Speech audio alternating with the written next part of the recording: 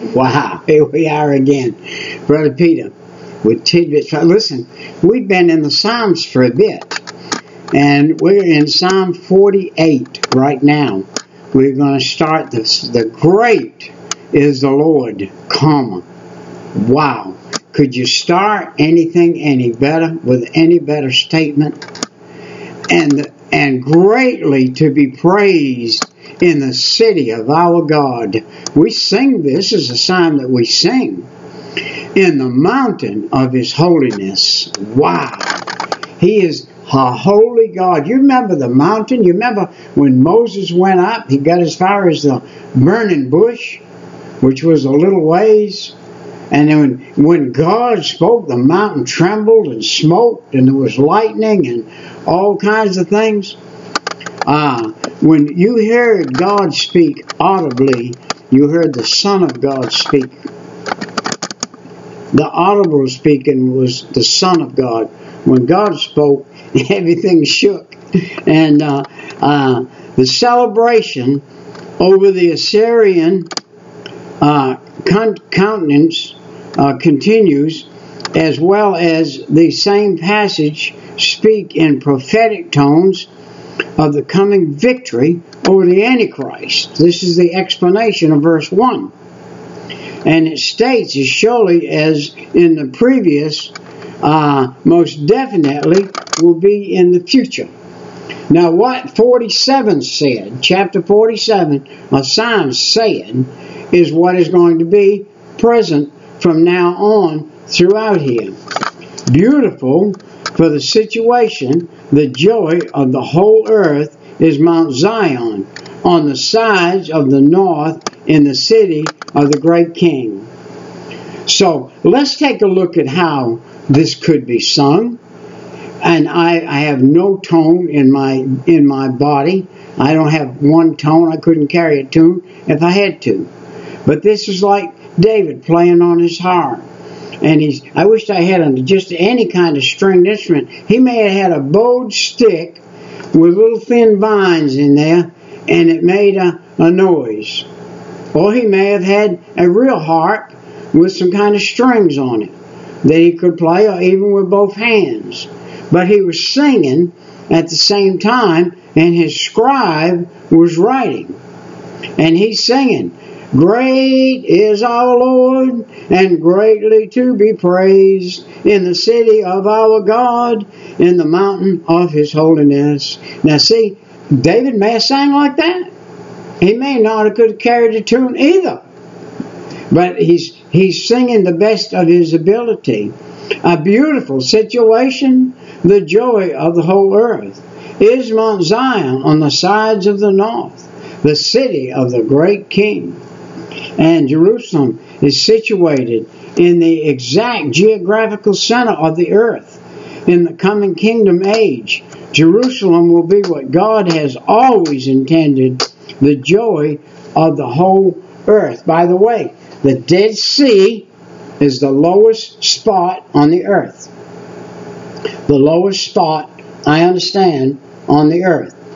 And where is Zion? Jerusalem is situated exactly geographically in the center of the earth. It's dead center. It's the top of the earth, or the bottom of the earth, but it's the dead center of the earth. God is known in her places for a refuge, in the great cities, in the governmental centers of the world. Men are known, but in this great city and places, God will be known. For lo, the king were assembled there, and that passed by together. This speaks of the kings of the earth during Hezekiah's day, whom assembled to destroy Jerusalem. They felt they could not lose, but lose they did. It will be the same during the Antichrist, days of the Antichrist. They saw it and saw that they marveled, and they were troubled and hastened away. Why did they run? They ran because the Lord, with one angel and one night, slew 185,000 Assyrians, completely discriminating their army. And 2 Kings 19:35, Isaiah 37:36. Fear took hold upon them there in the plain of a woman in travail. Ha ha ha ha. And no wonder, for the first time in the history, they came up against the God of glory. Wow. So you break the ships of Tarshish with an east wind. If Hezekiah wrote this psalm, he probably little understood the full meaning of the verse given to him by the Holy Spirit. Its greater fulfillment will be at the Battle of Armageddon, where the Antichrist, having great worship, encounters in the Mediterranean, aiding his great strike against Israel.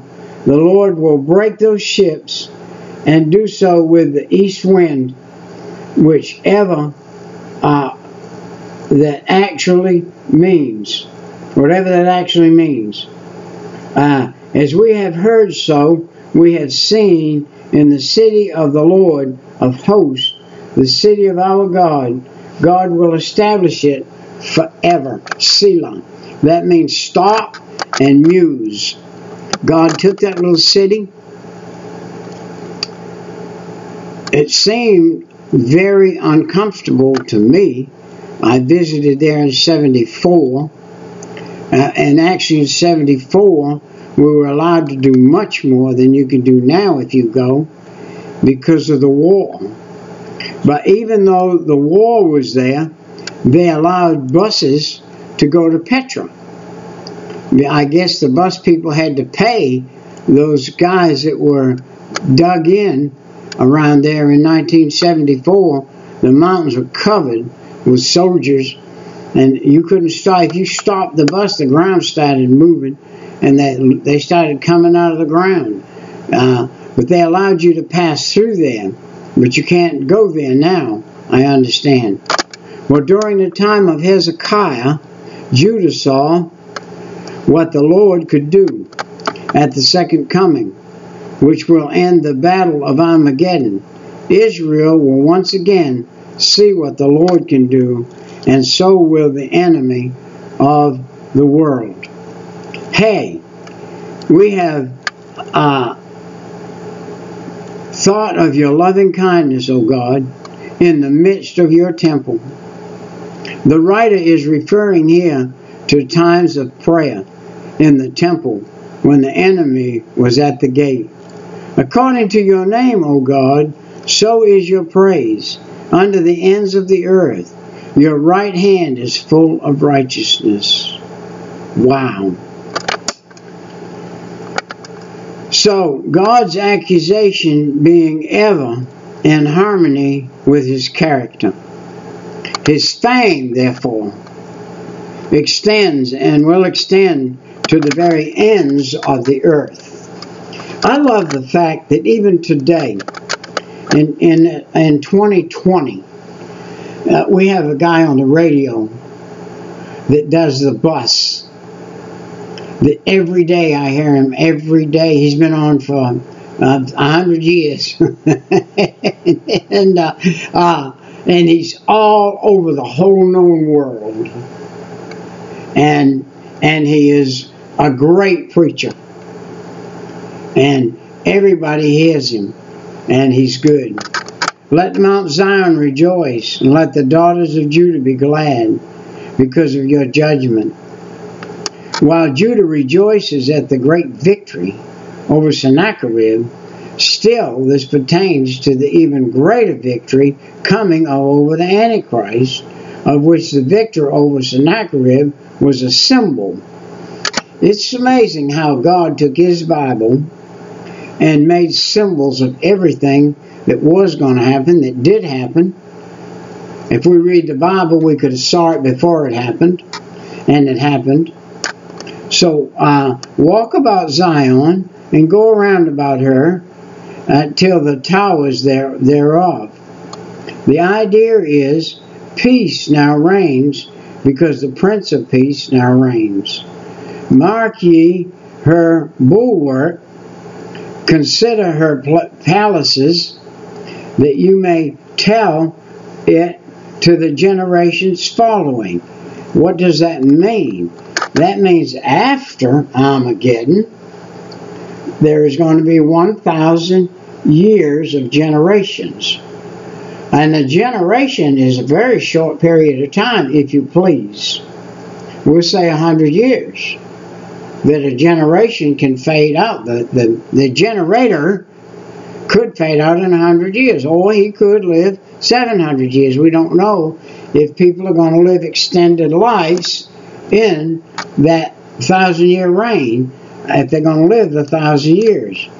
This psalm is sung in the testimony of the great victory won by the Lord in sending his angel to defeat the Assyrians, which should be told forever, and so it has been, and shall be told forevermore about that one angel killing that 185.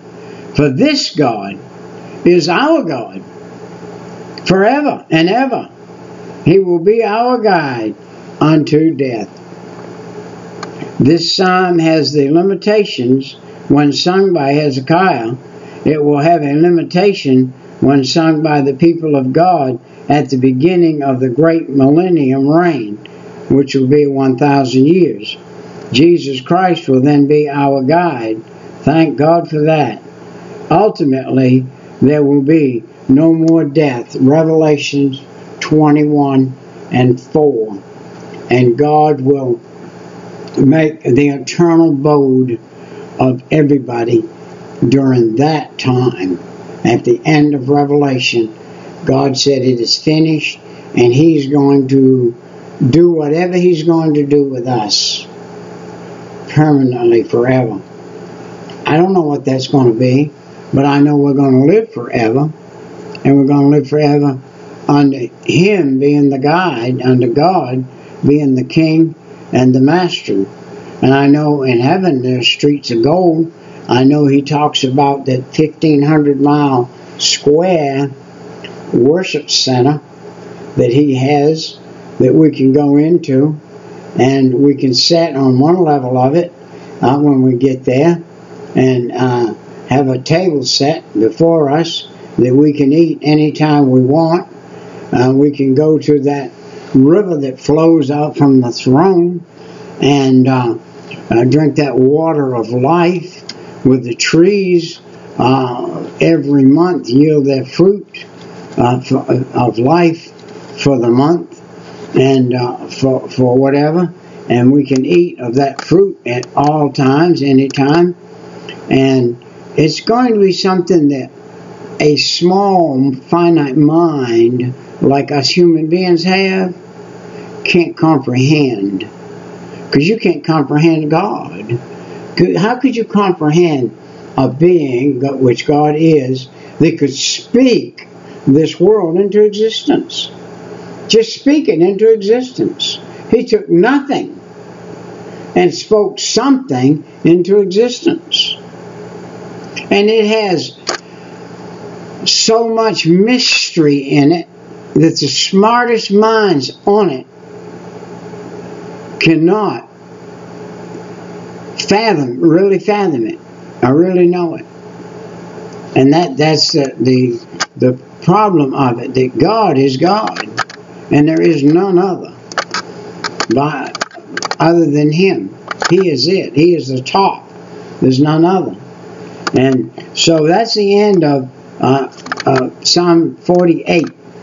And that's 14 minutes. And we will see you in a little while and in Psalm 49.